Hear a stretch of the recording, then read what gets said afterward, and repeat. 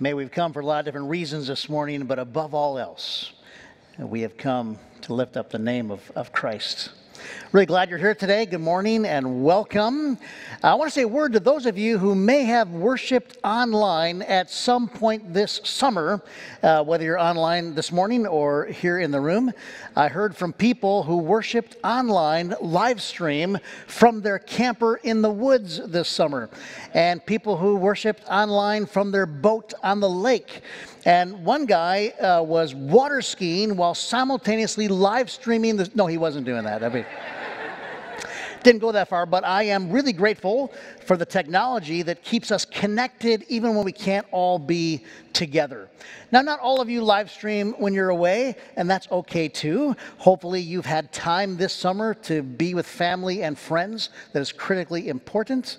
Maybe you got to spend time outdoors in the beauty of God's creation, and there is no better sanctuary of worship than God's creation, all that gives him glory. But here in the final leg of summer, I feel like it's time to call the church together. Our church, and most churches, are a bit scattered in the summer months. Our church, most churches, were scattered for 2 years during a pandemic. And today we're going to see the Apostle Paul in our study of the book of Ephesians get to a place in the letter where he talks directly to church people, and he says, you have a calling. You have an individual calling, and you have a corporate calling as a church. You have an individual calling. Every human being does. You've been given by God gifts and passions and purposes. And then collectively, a church has a corporate calling as a body of Jesus. And Paul says, your callings are critically important to the world. This is the words of the Apostle Paul to church people in the first century and in ours. Today's scripture reading comes from the book of Ephesians, and it'll be read by one of our elders. Gene Richards is a newly affirmed elder and rejoining the session. Would you stand as Gene reads for us the scripture reading of the day? Let's turn our hearts and minds to God's word. Ephesians chapter 4, verses 1 to 14. As a prisoner of the Lord, then, I urge you to live a life worthy of the calling you have received. Be completely humble and gentle. Be patient, bearing with one another in love. Make every effort to keep the unity of the Spirit through the bond of peace. There is one body and one Spirit, just as you were called to one hope when you were called. One Lord, one faith, one baptism, one God and Father of all, who is over all and through all and in all. But to each one of us, grace has been given as Christ apportioned it. That's why it says, when he ascended on high, he took many captives and gave gifts to his people. What does he ascended mean, except that he also descended to the lower earthly regions? He who descended is the very one who ascended higher than all the heavens in order to fill the universe. So Christ himself gave the apostles, the prophets, the evangelists, the pastors and teachers to equip his people for works of service, so that the body of Christ may be built up until we all reach unity in the faith and in the knowledge of the Son of God, and become mature, attaining to the whole measure of the fullness of Christ. Then we will no longer be infants, tossed back and forth by the waves and blown here and there by every wind of teaching and by the cunning and craftiness of people in their deceitful scheming. This is the word of the Lord. Thanks be to God. God, would you open this word now to our hearing, to our understanding, to our use, and for your glory. We pray in Jesus' name. Amen. You may be seated. Well, you have just heard read part of a first century letter. The letter was written by a guy named Paul. We refer to him often as the Apostle Paul. He wrote the letter from prison to church people in the city of Ephesus. Now, we have good reason to believe that Paul's intent was for this letter to be read not only in Ephesus, but to be circulated among churches throughout that region. The letter to the Ephesians breaks down cleanly into two halves. The first half, chapters 1 through 3, is the theological foundation. And there's some rich theology about the nature of salvation and the nature of the church. The second half, chapters 4 through 6, is now the implications, the practical living out of the theology that was established in the first half. Because you don't want to get the theology down, but then miss the working out of it in your life. So the book of Ephesians is a good mix of deep theology and practical living. And it is for this reason that the famous Protestant reformer John Calvin called the letter to the Ephesians his favorite letter in all the New Testament, and a lot of people have said something similar. And so today we start the second half of the letter. We've been working through this letter all summer long, and today we turn to the second half, the practical life application part of the letter to the Ephesians. And you heard it begin this way, chapter 4, as a prisoner for the Lord. That's not a metaphor. He's writing this from prison. Then I urge you to live a life worthy of the calling you have received. You have a calling given by God, an individual calling and a corporate calling. Paul says we discussed all that in the theology section of the letter. Now live it out. And as you live out your calling and your callings, remember to stay unified. Unity is the key theme in this section of the letter. The Apostle Paul urges them on this. Make every effort to keep the unity of the Spirit through the bond of peace. Make every effort to keep the unity of the Spirit. Keep the unity. Now, Paul was writing to a very diverse church. Ephesus was a city that was a harbor city, a port city, a place of international trade. And so people came from all over the world to and through Ephesus. Now, oftentimes the people that visited or moved there became Christians through the witness of this church at Ephesus, and they found their way into the church. And so now the church is made up of people of all different kinds of backgrounds now who are getting along as one church. I was thinking about this. In our country, we have one of the mottos of the United States. It's printed on the back of every dollar bill. On the back of the dollar bill, there's the emblem of the eagle. Can everybody see this okay? And the eagle has in his mouth this banner, and it's very, very small. And the banner says, some of you have remarkable eyes, because that is, I can't even, it says e pluribus unum, Latin phrase, e pluribus unum, which means from the many, one. And it's a great motto for the United States of America. From the many nations, one nation. From many peoples, one people. And that's kind of what the Apostle Paul is saying to this church at Ephesus. Your church comes from all different kinds of backgrounds, ethnically, religiously, geographically, but now in Jesus you are one. E pluribus unum. Now, we all know a lot of churches that have plenty of pluribus and not much unum to them. And that's not what Paul wants. And so Paul hammers this home. Look what he says in the next line. There is one body and one Spirit, just as you were called to one hope when you were called.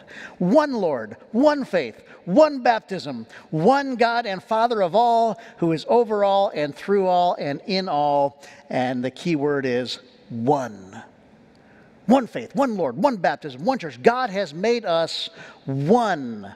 Paul's going to hit this again and again. Now notice a slight difference in wording between verse 2 and verse 13. You see this most clearly in the King James English translation. One place, Paul says, maintain the unity. Another place he says, attain to the unity. And this has led to an interesting debate among the commentators. Is unity something we already have achieved? Is unity something already that's ours and we have to maintain it? Or is it a goal to be attained? Is Christian unity a reality to be maintained? Or is it a goal to be attained? Do we already have it? Or do we long for it? And the answer is yes.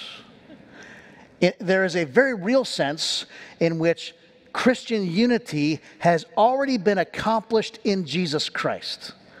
We are already made one, and there's another sense that this is still to be achieved. So let's look back at that theological first half of Paul's letter, the foundations. We'll move back to chapter 2 here for a minute. This is what Paul wrote, that we covered this earlier in the summer.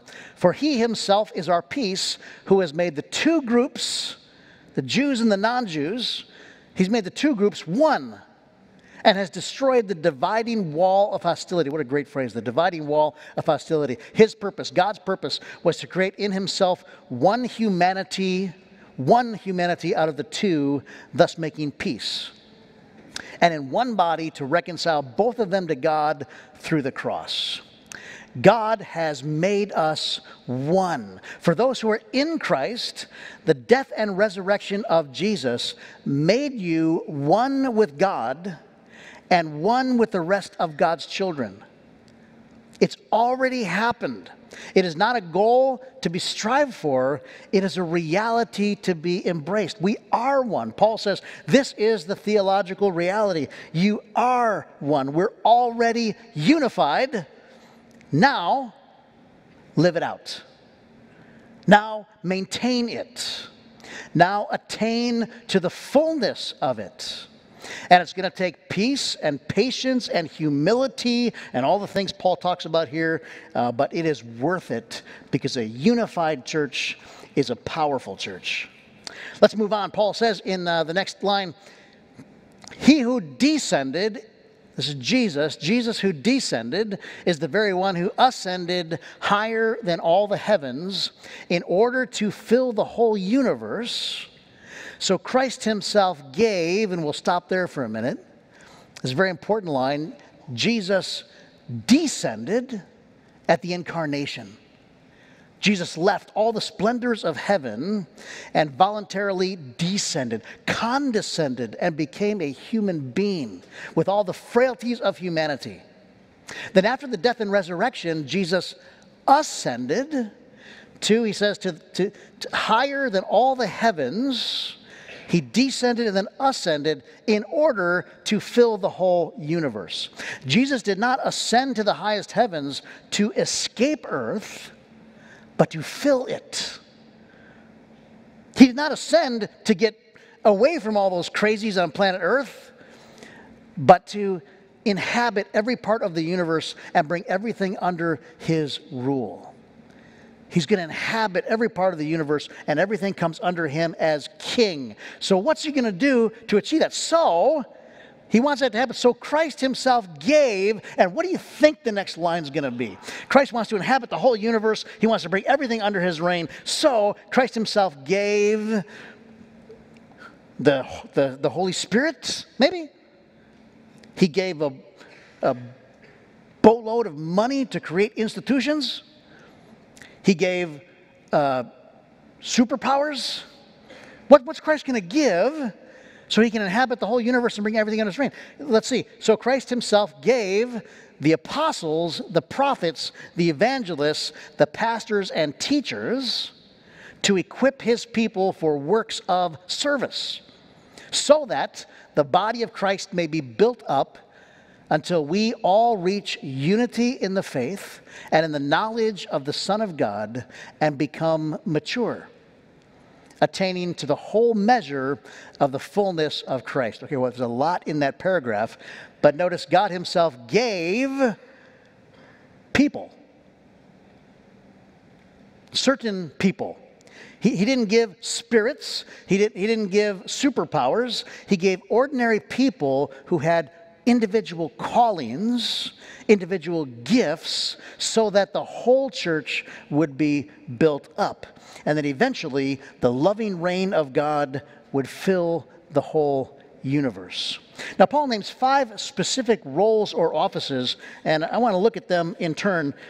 The first one he specifically names is apostles. Now, that word apostle literally means sent ones. Now, in the strictest sense, that word apostle is reserved for the men who were called by Jesus when they were physically present with Jesus. In a broader sense, an apostle can be anyone who is sent by God for a new work.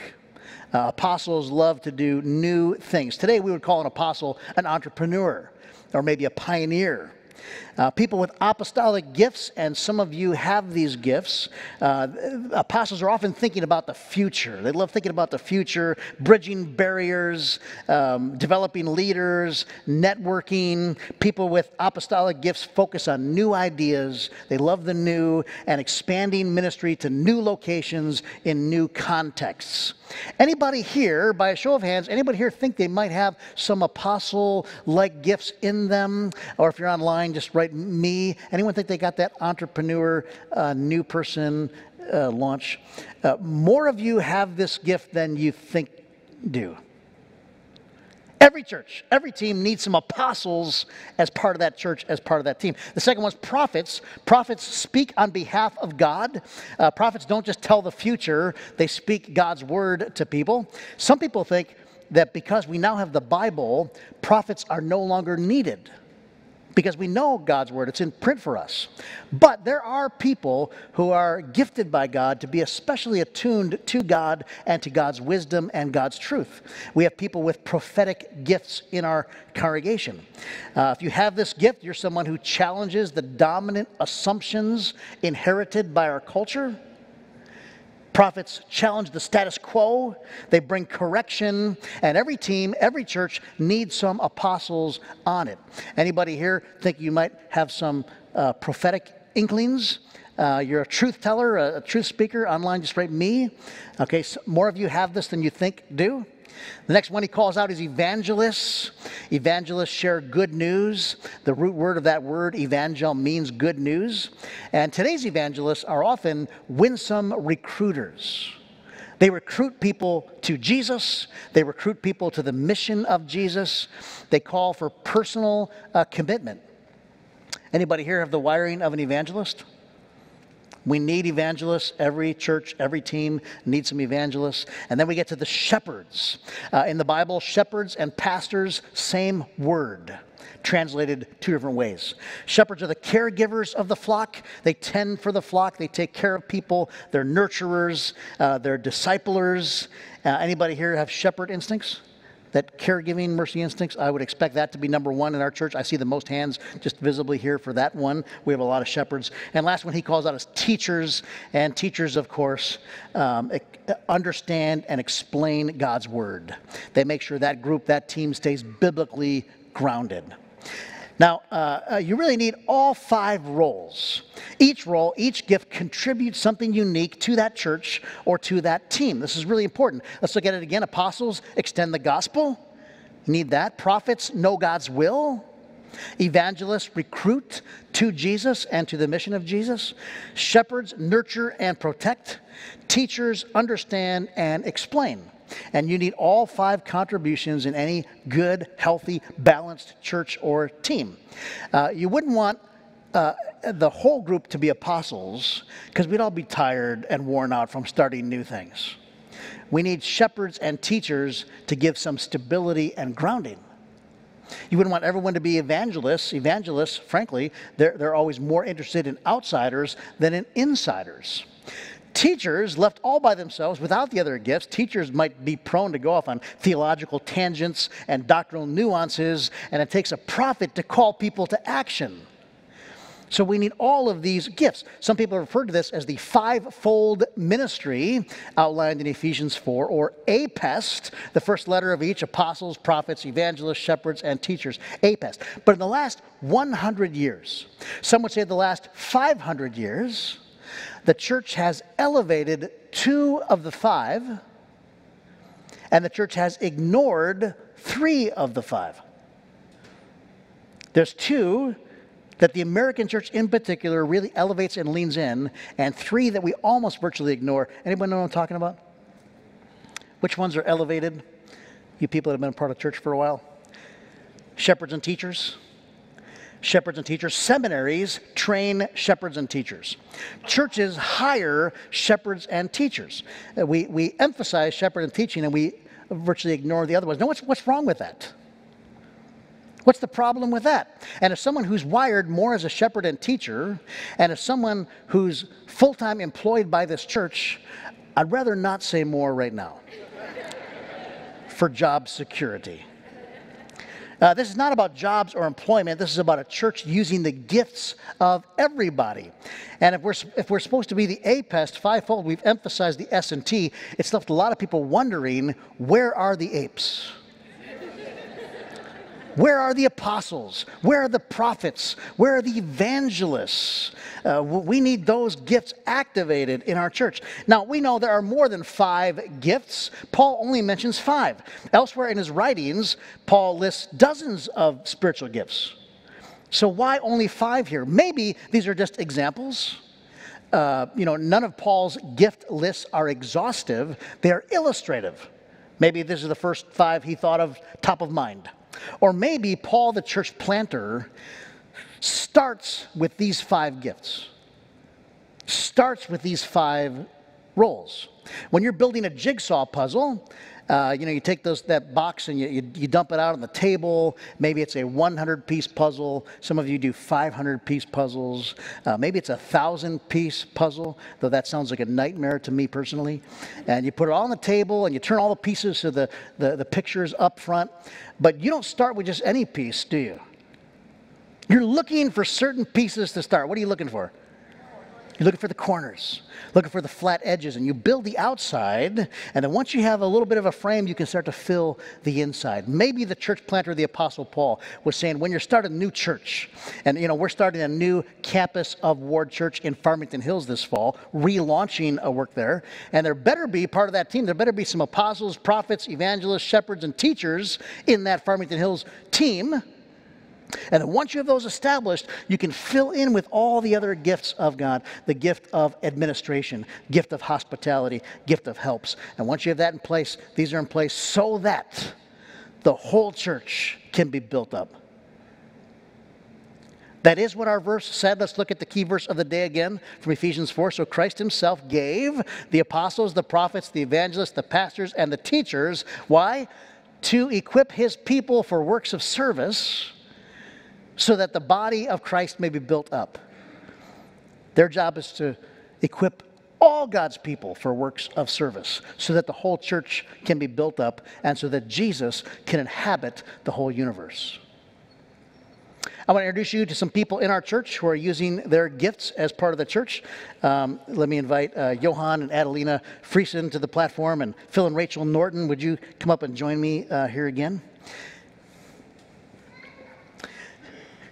These 2 couples are active serving the church, and I've asked them just to tell you a little bit about where you're serving, why you're serving,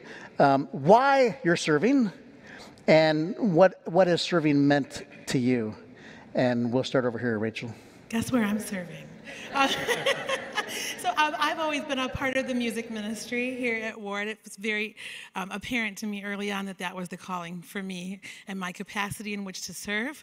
I was in the choir for many years before I switched over to this service, and I love all forms of music. The most important thing for me is that I've always connected to Christ through music, through worship songs, and it's always elevated my worship. And I serve because it's my hope that I can be a part of helping to elevate everybody else's worship through music as well. No matter what you prefer, traditional or modern, the important thing is that you're connecting to God, and that's my hope in serving in the music ministry. Yeah, thank you.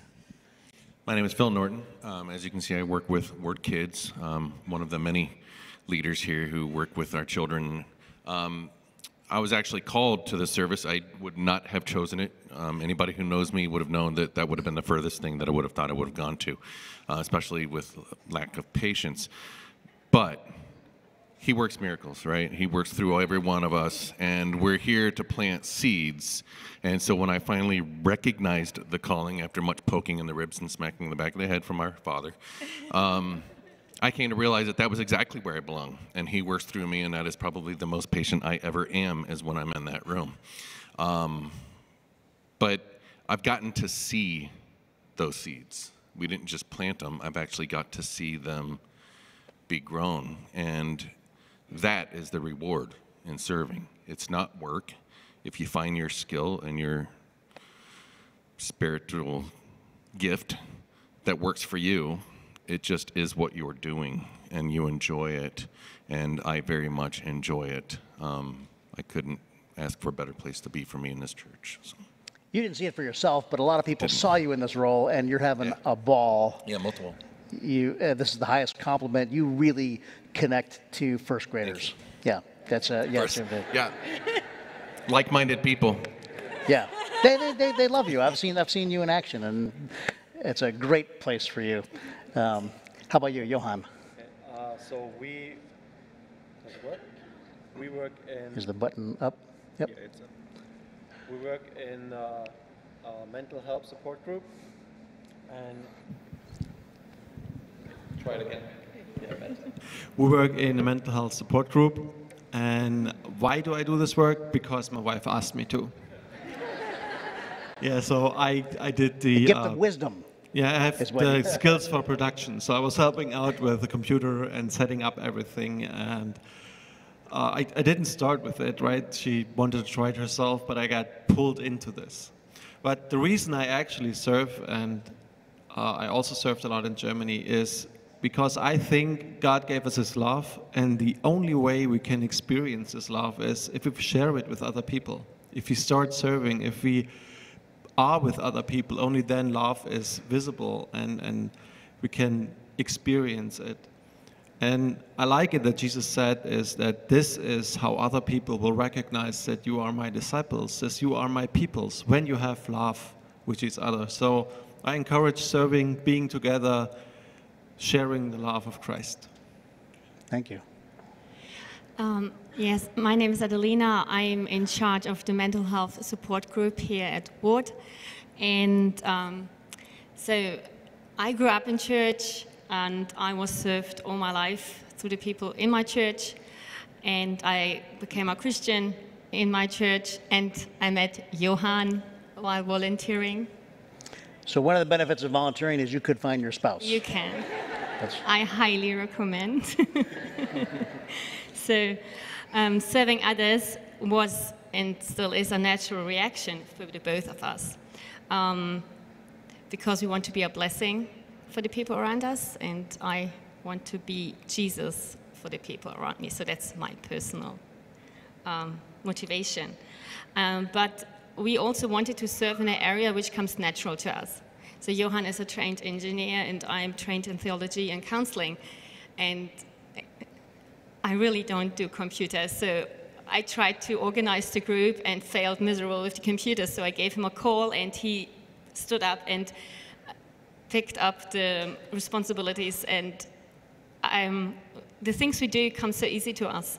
So it's not really a big effort for me to care and to make people feel welcomed and loved. And he gets the tech running, and that just is for us. Serving is not something magical. It's actually just doing what you're the best at, and it's such a minimal effort for us and such a big, big blessing for others, and that's why we enjoy and love doing it. Well, thank you all for sharing your story. Thank you so much.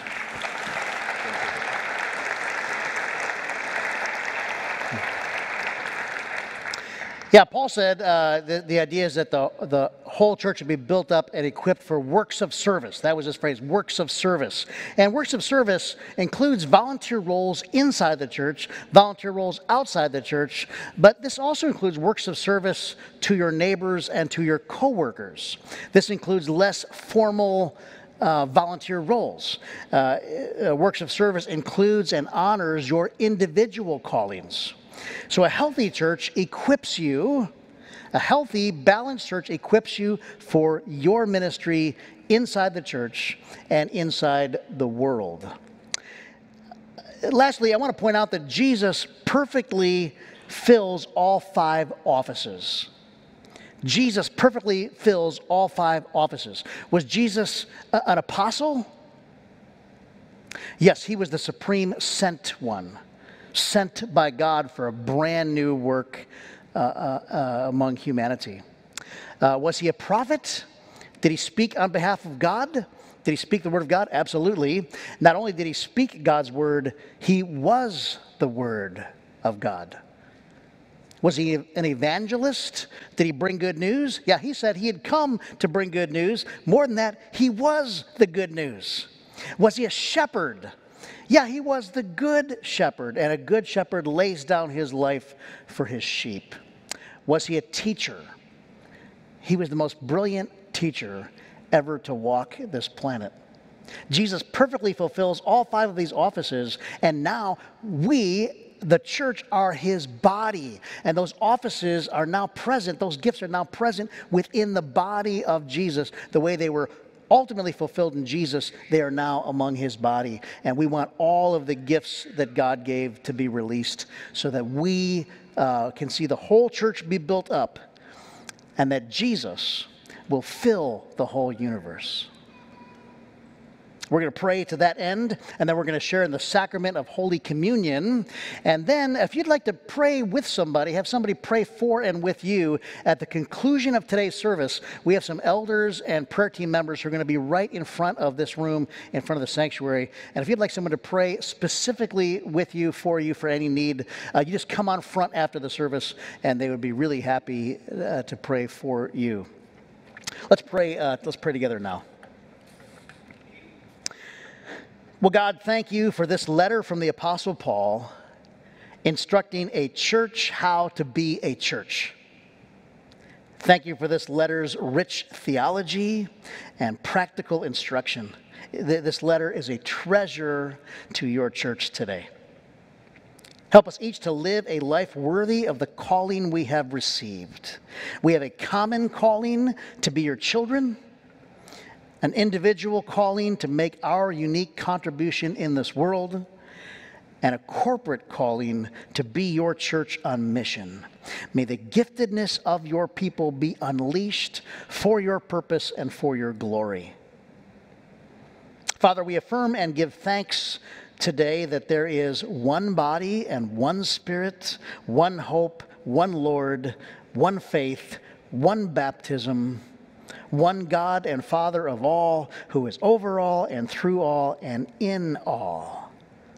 As we turn now to the Lord's Supper, remind us of this unity that is already ours through the death and resurrection of Jesus Christ. Come, Lord Jesus, and fill this whole universe. And everyone agreed together and said, Amen.